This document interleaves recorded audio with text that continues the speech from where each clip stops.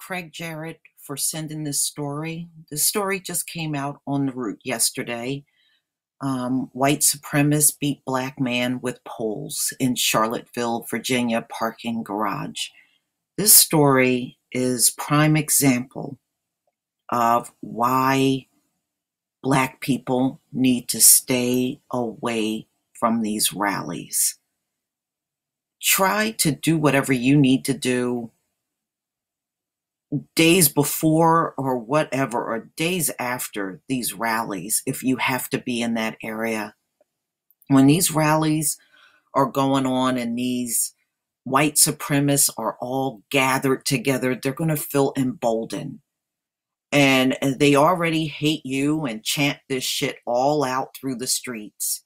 What makes you think you're going to go in those crowds and be safe on your own? Now, what happened to this man should not have happened if we were in a civilized country, but we're in this country, which we know since its inception has been very violent, and the violence have not stopped all through the centuries.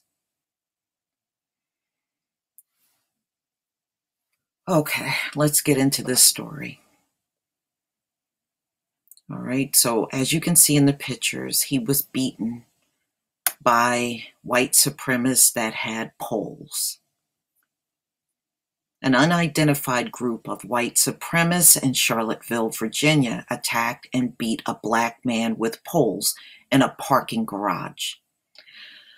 The photo above, which was taken and posted to Twitter by Zach D. Roberts, a writer and photographer with Nation of Change, captured the violence that occurred during Saturday's Unite the Right white supremacist rally.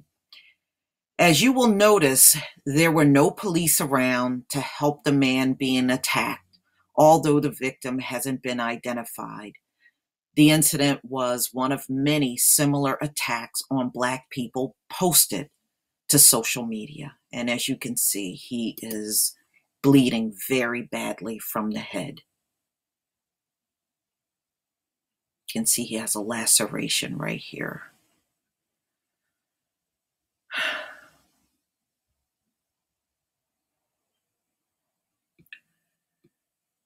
Early Saturday afternoon, 20-year-old terrorist was arrested after plowing his car into a group of people, killing a 32-year-old woman. James Alex Field Jr. was charged with 1 count of second-degree murder, 3 counts of malicious wounding, and 1 count of failing to stop at an accident resulting in a death. The white supremacist rally has put a permanent stain on the city of Charlottesville. And even though many from the area didn't attend the anti-racism march, it's obvious that so many others didn't. And there were some tweets out on what happened, and it's a shame. You know, like I said, I feel for this brother.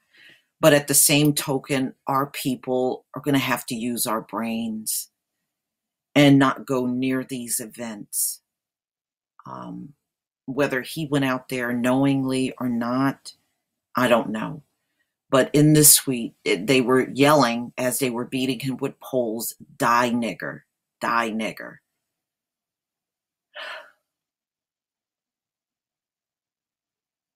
I'll try to see if there's a follow-up to this story. Maybe somebody will interview this guy and find out exactly how he got cornered in a parking garage by these white supremacists. Please tell me what you think, ladies and gentlemen. Please leave your comment and subscribe. And if you can donate to my channel, please do. And I will leave the link to this article in the description box. Peace, family.